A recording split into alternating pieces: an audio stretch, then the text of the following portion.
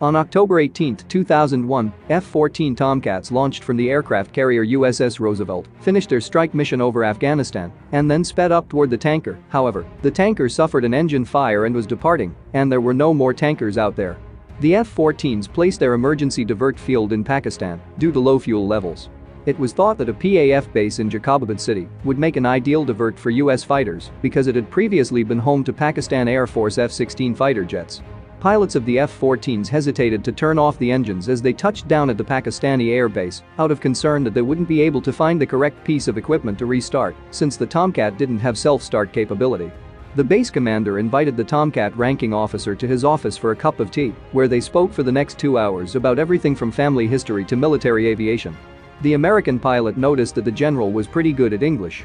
After obtaining fuel and the proper support gear to start the engines, the general wished the Tomcats a safe journey before they flew back to the carrier.